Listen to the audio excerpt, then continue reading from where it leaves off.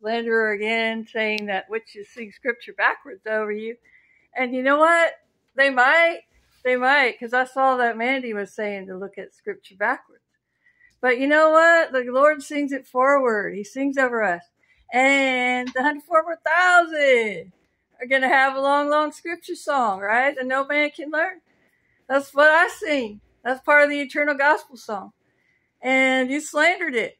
You're not 144,000. You're not even part of the kingdom. You're probably not even a sheep. I don't even think you're a sheep, because the sheep hear his voice. They know God speaks in parables, and they know he has new names, and they know he uses scripture. So how are you even a sheep? And you're talking about 144,000 like a big poser. The sheep hear his voice, and they're the 144,000, and they're filled with the Holy Spirit. They're not lying to folks, and they're not slandering the voice of the Lord Almighty, who's singing a song over you.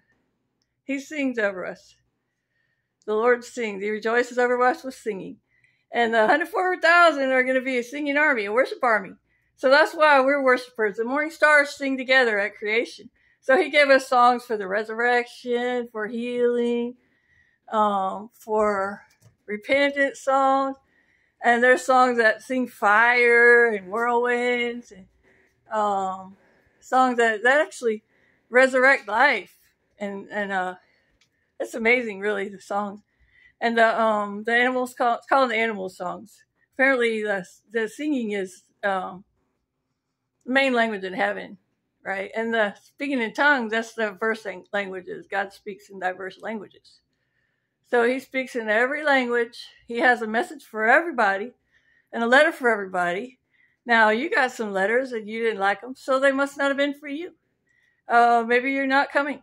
So you said no, you're not coming, so that's your choice. And now quit hindering other folks and try to repent. Maybe you can come. All right?